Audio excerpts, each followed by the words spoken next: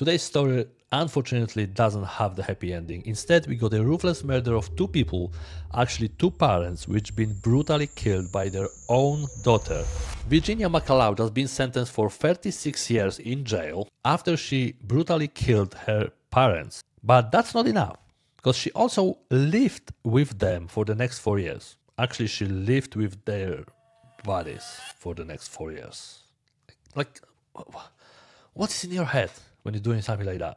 The whole story takes place in Great Barrow near Helmsford in Essex, which is obviously, unfortunately, within the UK borders. Police start investigation of missing two people, 70 years old John McCullough and his wife, 71 years old Louise McCullough. They started because their GP contacted police because they didn't pick up any prescription for medication, which obviously makes sense because if you are 70 and 71 years old, you are most likely, visiting your GP more often than. So police went to the house where they're supposed to live, and they've been confronted with daughter, Virginia McCullough, and she said her parents went for the retirement holiday to the seaside, which obviously been very weird, and police start investigating that more deeper. And after 1 week, police come back to the house to investigate more further. Unfortunately, they found two bodies. So that is the video from the Essex police body cam when they raided the McCullough family home, where they expect to find the two bodies on the property and allegedly the suspect, which possibly could kill them. And this video is weird, and I'm gonna explain you why, but let's watch it. Stay where you are! Stay where you are! Stay where you are, show your hands.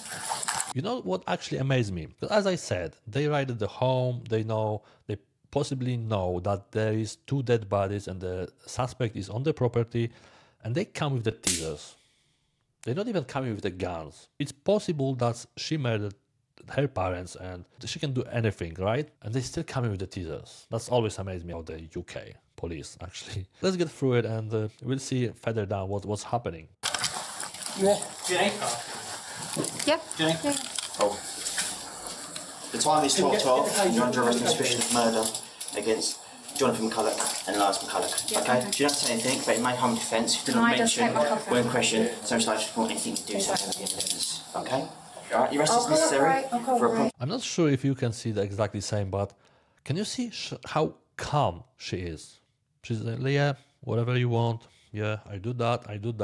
Is there anything in the property we should know about? Yes, there Where? is. Can I take you to it? No. That's where the whole video gets weird. I'm not sure if you can see exactly the same what I've seen, but for me, when I watch this video, it seems like she's eager to tell them what's happened and what they're gonna find on the property.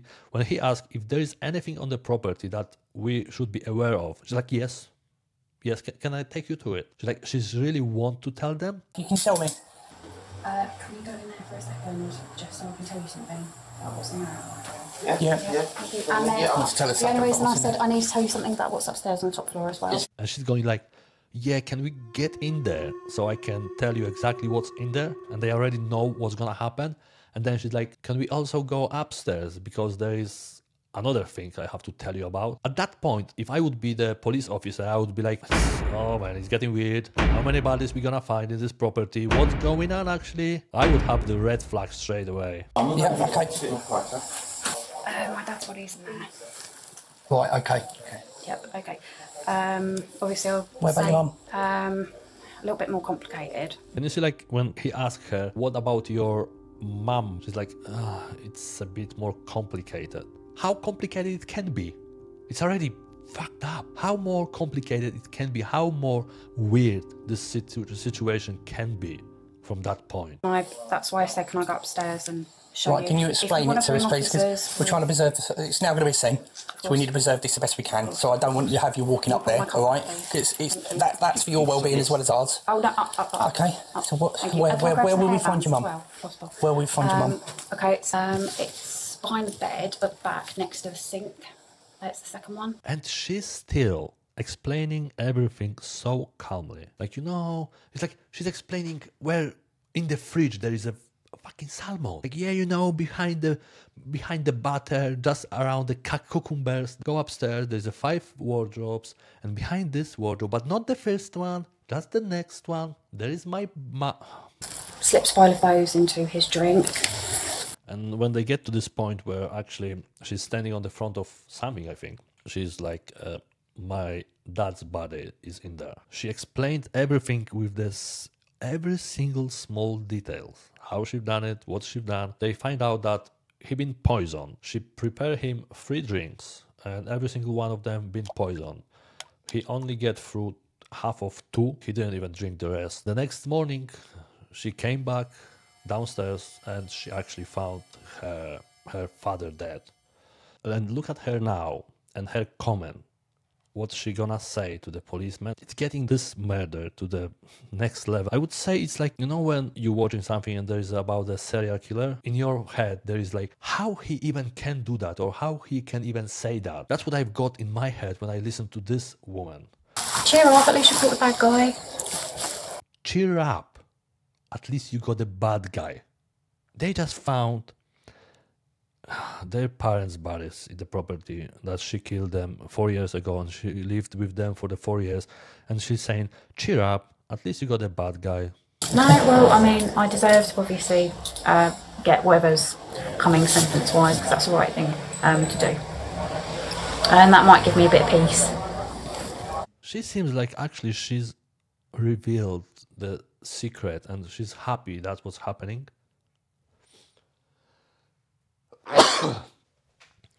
She's like, actually I deserve that. I deserve the punishment and I agree with everything, whatever the sentence-wise is gonna happen.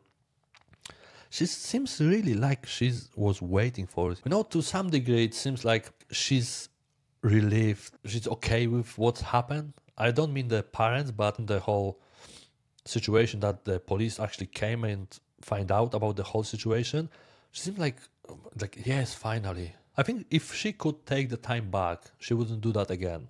And I'm not trying to defend her or something, but it just seems from this situation, from this video, like, yes, finally, I couldn't do that anymore. I'm not sure if you got the same feeling from this video, but that's how it looks like for me. Also in the handbag as well, there's and again, because you're probably going to need to know about it, there's a card in there, card one money, and that's a bank card where there's a lot of transactions that have taken place over the last few years from money that pertains to my parents. So as I said, she's really cooperative, right? She's saying like, yeah, also there's a handbag. In the handbag there is a card that I've been using for the last 4 years, which actually money wasn't mine. It was like my parents' money, but I've been using it. Because you ask if there is something you're supposed to be aware of on the property, that's why I'm telling you, because you're gonna find it anyway. It's like she's trying to, there's no gray area. It's like black or white. I killed my parents, but now I wanna clean everything. Like I give them everything. Against the wall, opposite the shelves, so there are 2 long white shelves, so opposite where that wall is, that's where the knife is. So next bit is very hard to talk about. That's probably the most grisly detail. So on the ground floor, underneath the stairs, there's a few like storage boxes. So she's actually giving the confession, the full confession, and she's saying exactly what's happened, how this happened, when and how and why. I mean, actually, she didn't say why. That's the weird thing. She didn't say why, and I couldn't find any information about that. Why would you do that? What is the motive of this murder now? I couldn't find it.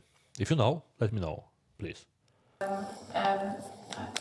If you want me to shush after this, it's fine. But every bit helps. You will find forensic bits helpful. There's a hammer. I know, but I'm trying to help so you find everything. It's in the middle underneath the stairs. It will still have blood on it. It's rusted, but it will still have blood traces on it. She's actually giving every single detail. She explained them where they gonna find the weapon that she used to murder her parents. She said the hammer is here and there. There is still rusted, but it's still gonna have this blood stains on it She even called it blood trace on a professional term, I guess, so they can identify that's her mother blood.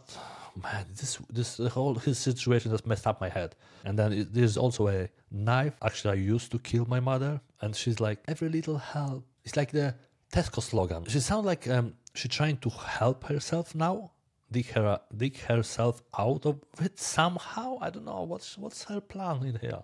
So that was the whole video we've got from Virginia McCullough. Obviously, the whole murder was cruel.